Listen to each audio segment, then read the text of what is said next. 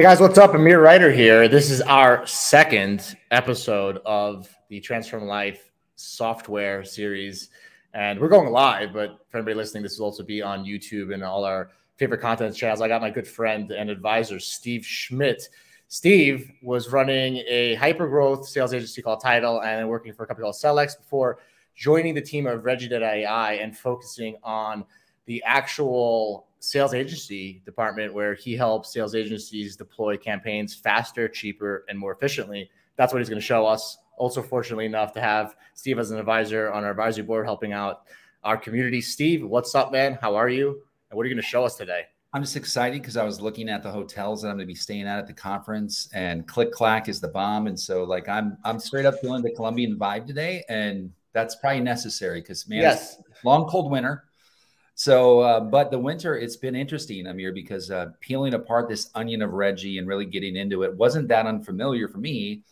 I don't know if you know this, but at Title, we used Regie about halfway through when we were really struggling to make content and get it out. Time to value is a big word that we use. Like, you know, the agency model, it kind of seemed to me, at least in the community that I would talk to, is, you know, you sign the contract, which is the hard part. And then after that, you got to implement, which is the really hard part, because now you're probably dealing with a client with less than desirable content, less than knowledgeable on their own pain points, problems, values. Like, they probably haven't done that work, which is probably why they're talking to you. Yeah, someone wants results first. But before we get into that, you did a quick plug for our Sales Agency Growth Summit. Anybody who's a sales agency, sales trainer, sales consultant, we actually have the first ever event in Medellin, Colombia. The Click Clack Hotel is awesome. If you want free tickets, go to salesagencygrowthsummit.com. Free tickets are going to be SAGS, SAGS, gift, capitals. And then back to Steve, what you're saying, ironically, in our office, we actually have the owner of Social Bloom, Caleb Sin, who's when I first got exposed to Regie and how it helps people deliver results faster. But for anybody listening to our Transform Sales podcast, where we interview sales agency owners, one of the biggest mistakes that buyers often make is having unrealistic expectations with getting results fast. So it's Regie actually created a tool that I don't think the buyers deserve it. Transparently, I think they should be patient and they should get results the right timing. But it does actually help people deploy campaigns with speed and accuracy, which Steve, you're going to get into now. Yeah. But it's great that seeing you move around from the industry, it's now helping agencies actually get results faster, which is the name of the game. Yeah, I'm with you. I wish it wasn't that way, but I guess at the same time, by design, typically they've come, and I know your model is a little bit different, obviously, but I mean, typically we see a lot of 4 to 6 month contracts in this space, these little Band-Aid sprints. And of course, every agency owner goes, man, I'd rather be in a 12-month, but that we've kind of set the precedent that, you know, we got to get in quick, improve time to value. So you named it really well, which is you're going to get, you know, the time part's going to be reduced. Regie's now working for you, but also like a big part of agencies are they're building up playbooks a lot of the time. And top of mind right now for buyers are asking a lot of agencies, hey, do you guys do personalization? Because they're hearing about it. Now, that doesn't mean that they should do personalization. For anybody listening who's not an agency and might have heard the play, what is a playbook? Let's break down a playbook really easy for anybody who's not an agency listening. Yeah, playbook would be, this is the design of, call it your outbound motion or your go-to-market motion, but that's too complex. I mean, we're really isolating it down to what is the motion, what is the profile of the ICP, what are the plays we're running, and then it would dig apart at the personas and get into which each specific person. And so if I pulled Amir, your picture up on LinkedIn and said, this is a CEO, and this is an ICP, and this is typically how we would talk to them. This is the pain that they're feeling in accordance to the solution we're providing for the problem, and this is the value that we hope they see if they want to solve the problem. And so we're really aligning that and then developing the messaging from there. Unfortunately, a lot of people develop the messaging right away. Unfortunately, a lot of people go to market without a playbook, right? Anybody listening to this, you know, when I asked Steve what a playbook was, we expected like a crazy definition, but really it's a playbook, right? It's what plays are you running, what results you're expecting. And a lot of people go to market without this. And then a lot of people pay a lot of money to get it done and don't use it. And then companies hire agencies and expect them to get results and a playbook and all these things. So we're just starting to separate all these things out. Thank you for that explanation, Steve. Yeah. Well, if you were Bill Belichick, you certainly wouldn't go into Sunday without a playbook, right? I mean, and it's interesting in sales because we want the results, but we don't want to do the work to get there. We kind of want, you know, minimize OpEx, get results quickly. Well, this is something that I feel like it was developed at Sapper Consulting. Now, when I say that, Sapper was acquired, right? But they had a really good nimble email solution. They had hundreds of thousands of customers on this low tier, call it $2 to $3 grand email solution. And they were really good at it, because if you could get 5, 6, 7, 8 appointments a month for $2 or $3 grand, like, you're great. Like, your cost of meeting is super low. It's within range. It's going to affect CAC, and, you know, early stage companies shouldn't even be worried about CAC, but that's another episode. I always call it desired CAC, not actual. Anybody who doesn't have a sales playbook, we've open sourced all our content. So just look at the comments and you'll see a link to a playbook template that you could use, reuse, redesign, and get results with. Keep going, Steve. Yeah. Well, I don't want to bore people too much with acronyms. So here, as I segue into what I'm about to show you, this will make sense. So personalization, does it work? I mean, sure, it works, because it's just like better. It would be like me comparing you. Hey, Amir, you just put a fin on the back of your car. Does it go a little faster? And I'd say, yeah. How much faster? You know, it's about 18% faster. And you go, ooh, is that good? I'd be like, well, it depends. What is 18% of? Like, if you have 6,000 contacts that you're enrolling in your TAM and ICP, and now you're going out, an 18% response increase on what you're getting, it depends on where your baseline is. Yeah. Yeah. And also in your example, you went for engagement, right? Which is something people don't talk about. They always go for the meeting. You went for engagement, an answer to a question, which leaves the conversation, which is a whole nother podcast that we're not going to get into, but I noticed you did that. You saw what I did there. So let's do this. I'm gonna get rid of this real quick. I've got Messenger up because we're working hard. So I'm gonna pull Reggie up on you. So if I'm a rep, and, you know, let's advance out of this and say, like, this is kind of what we're looking at your playbook. So if I was looking at a mirror, I have do's and don'ts right here. And if I'm a rep, this is really good for cold calling, because Amir answers. I don't want to say the same thing every time, because your personality AI allows your brain to receive information a certain way. And I know you well enough, Amir. I know how to speak to you for the most part. But if I'm coming in cold, I would have no idea. You're not Steve Schmidt. You're not, go down the list. You have a very unique personality, and you don't process information like me. So now I have to tailor my pitch to you, if you will. So how do I do that? Real quickly, I can just create that message and say, okay, you're a CEO at CloudTask. What else do I want to look at? I could go to your personal Twitter and see if anything's updated. Usually that's a 50-50 field for me. It kind of seems very, you know, bullet pointed, but let's just go ahead and not use that. And I could use, you know, I'm going to pick CloudTask, and let's coming up with a custom field here where I would say running a sales agency is difficult to scale. I'm just coming up with this. Why am I surprised you didn't say easy?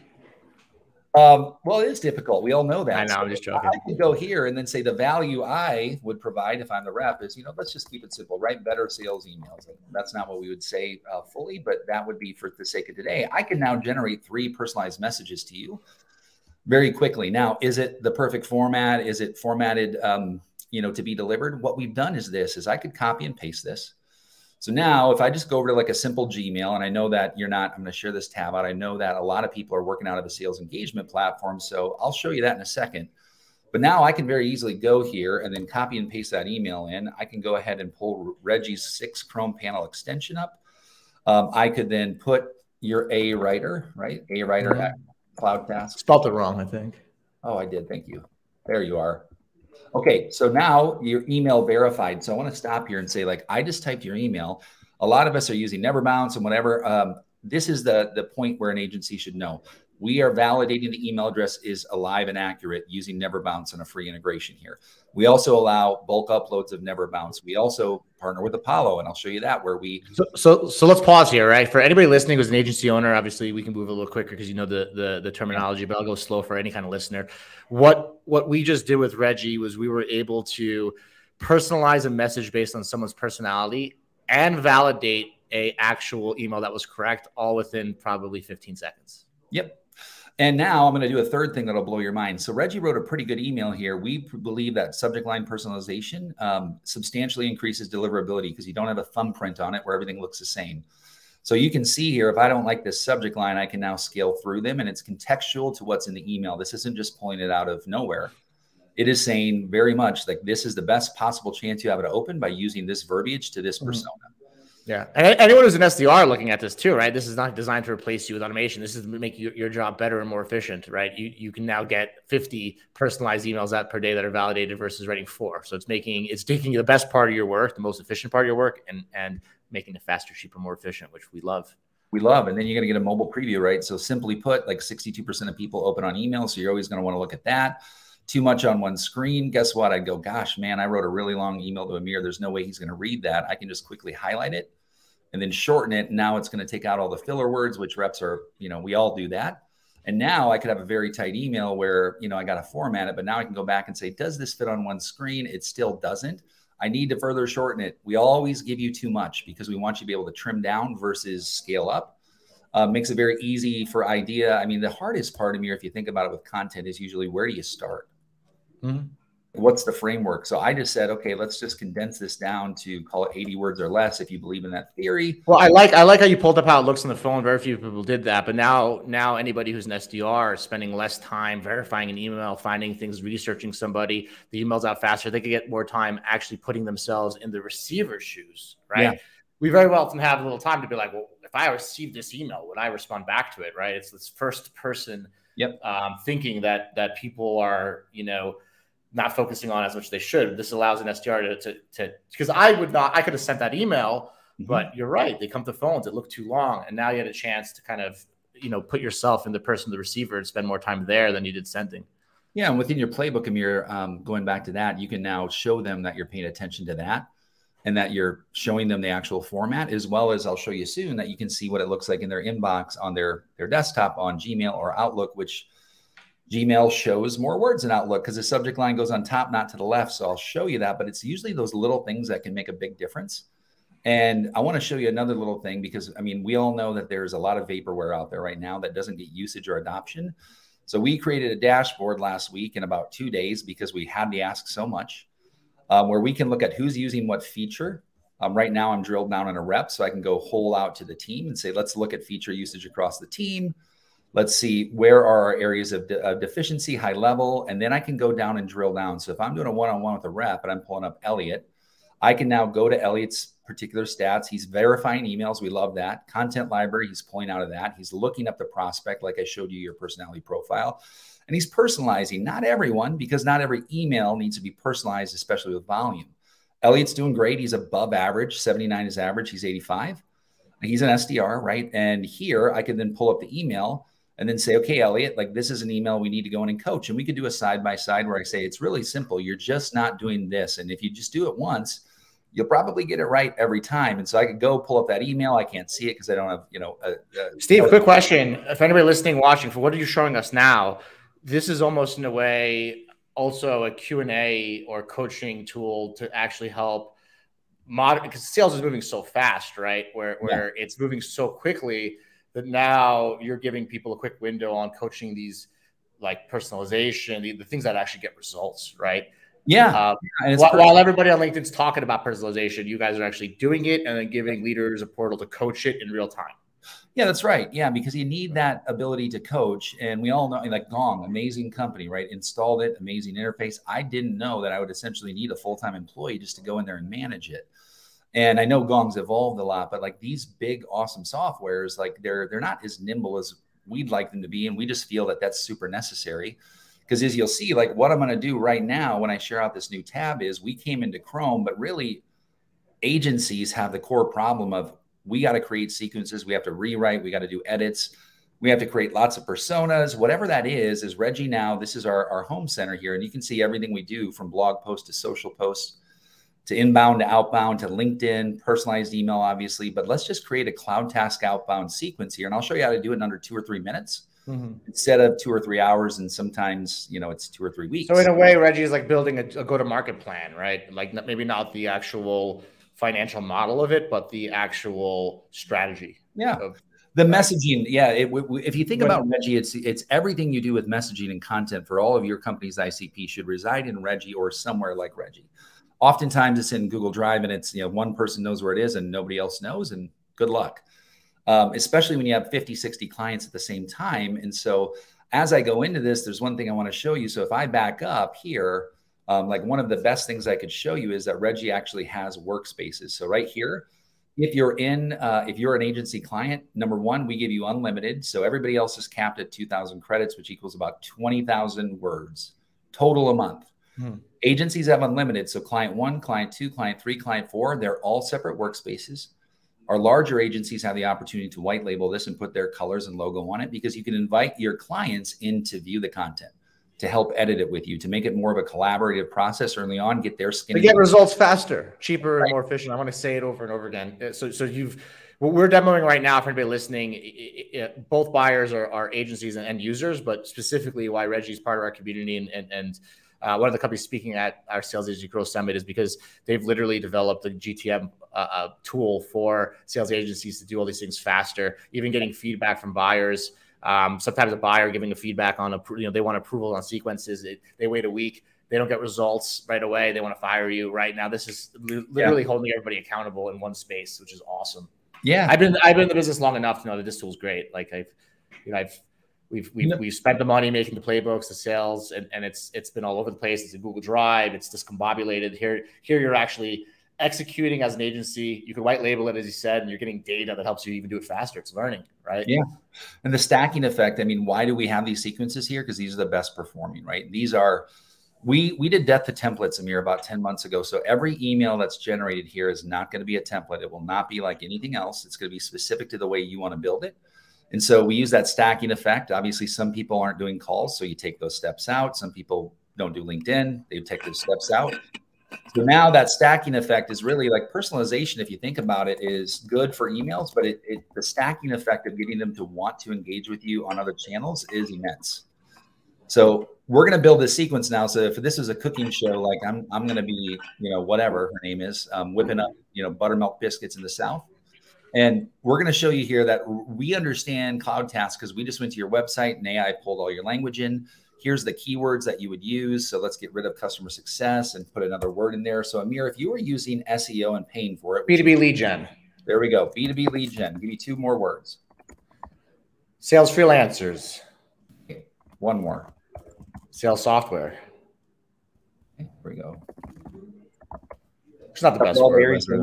I like it. Now you want a call script, I'm assuming. So we'll go ahead and use our Josh Braun 5-lane call script. Here, anybody just listening, Josh Braun's a well-known trainer in the industry who is well-respected. He threw that in there super fast. So the frameworks are built off people who've been there, done that before, and have proven. That's right. Yeah. Josh has been very close in the early stage process at Regie. And so we trust that. The personas, now this is where I want to kind of pause and go, okay, most people have 3, 4 personas that they're working on, and you're creating the persona specifically for that client right here. So if Amir, if you were going out to build a persona for what you're selling, what would that title be and what would the persona name be? VP of Sales. VP of Sales. Okay, so that's easy. Sales leader. Now we're going to go, let's go Vice President of Sales and just give it a different name so we get both here. So management level, VP. Now Reggie's saying, okay, let's go pull from everything here. That works very well. And so we're going to say VP of Sales. They're obviously in sales. So now we know this is a sales email. They act very differently than other personas.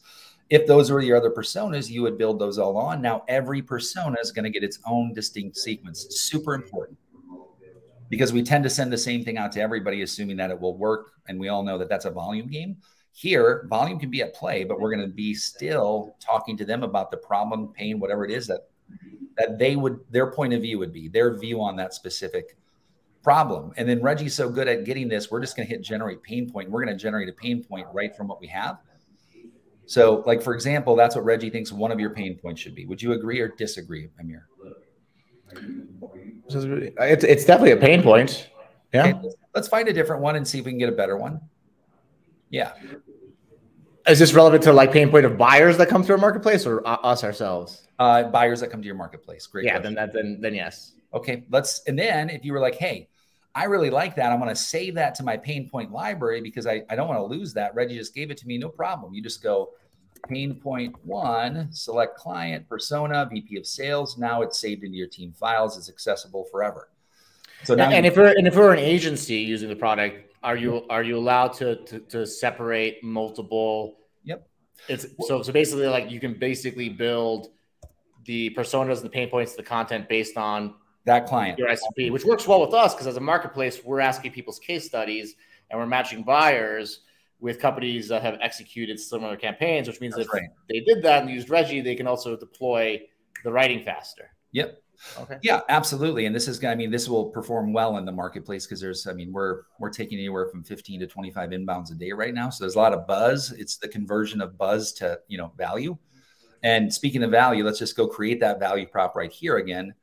I would say that's pretty good for the sake of today. Let's just say Reggie will use it. Proof point is that quick story. You know, hey, I know Steve Schmidt. You know, he was a guy, da, da, da. This is what it was like. This is what happened. This is what it's like now. So in just 3 minutes, we developed your whole sequence. We can go out in 27 different languages. I just developed one for a gentleman who owns a large agency overseas in French. And his mind was kind of blown. And so obviously, if you're multinational, Amir, that would matter significantly because now you can take those clients on and convert for them. Yeah. We're going to generate the campaign. So the little magic button. Hey, for any sales agency listening to this too, it's also basically a marketing and sales tool, right? Because I think you can just demonstrate confidence with buyers by showing them that you have actually sold to HR leaders in the United States, $20,000 ACV. You're almost able to establish more credibility than most of these companies that hire outsourced sales vendors do, because a lot of times they hire them in the market validation stage, right? So it's like, now you're also giving sales agencies the ability to kind of specialize and highlight what a market validation is, which is usually the Achilles heel of most campaigns where buyers come in, they need market validation, they want an ROI, problems happen, you get fired. This is also another way of preparing a buyer to be a better buyer, establishing credibility, and also kind of like, you know, it's opening up your book. It's like going to a doctor and being like, let me see the last 20 patients you had, right? Yeah. Well, and we just developed all of this. So, I mean, how long would this have taken your team, Amir, if you said, hey, I need you to write a sequence. Can you get it done today? Yeah. So we just did that in 2 minutes. This is the first email. There's our Josh Brown call script, 5 lanes from opener to close. Obviously, there's editing in here, so you could edit this. So we make that call script.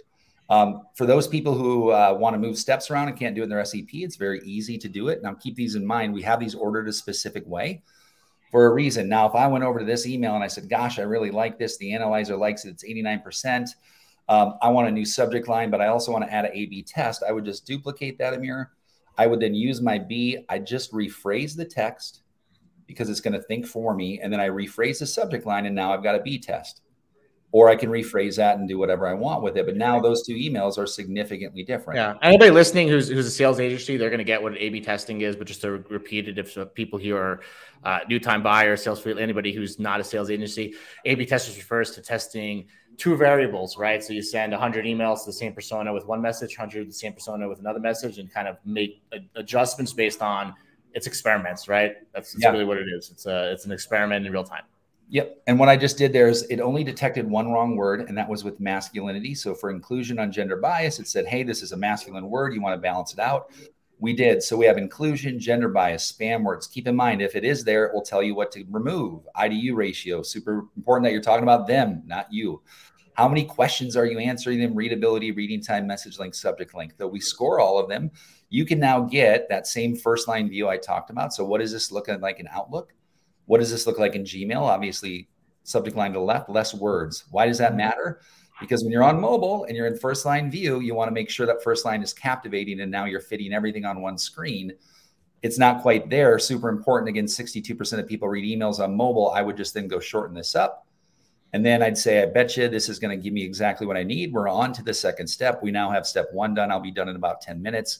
I can then take that, kick it over to the client and say, hey, client, I'm going to go ahead and share this out with you. Put Amir's email address in here. So I could go awriter@cloudcast.com.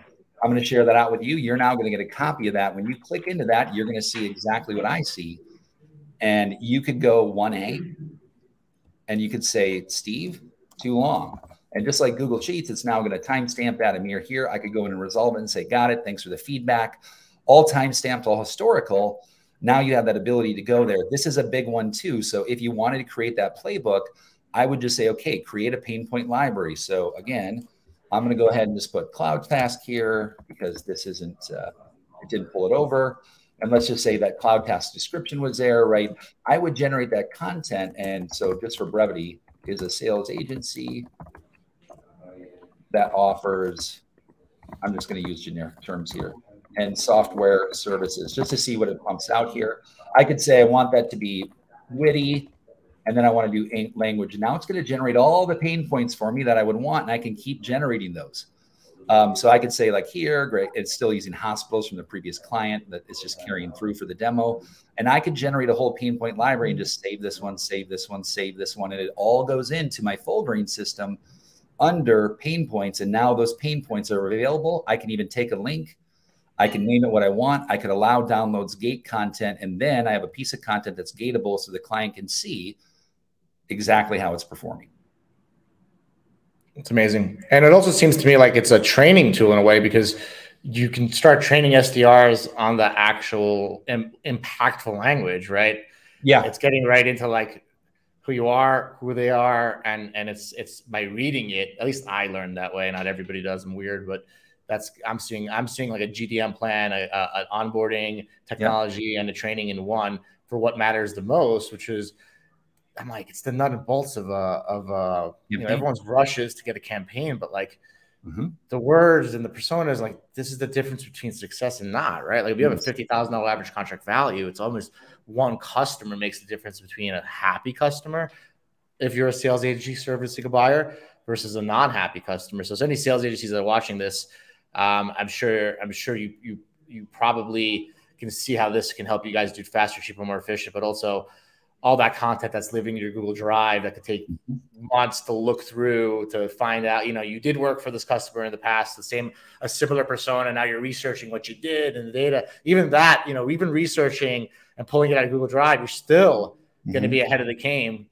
But if it's all in one technology platform, that's how you scale, right? Yeah. That's where you don't break. So I can then send it to FrontSpin, Outreach, HubSpot, Outplay, SalesLoft, Salesforce. I can now hit this and it will then bring that and carry that sequence into what about HubSpot? Did you say HubSpot? Did you say Apollo? Sorry, yeah, we have HubSpot and we have Apollo. Yeah, we have pretty much everybody who's big now. We have built-in integrations. And so you can then send this to there, and guess what? Your reps, when they're in their task flow, the Regie Chrome extensions will be right there. So if you just want to personalize first line and crank out 80 emails, that'll take about 2 hours.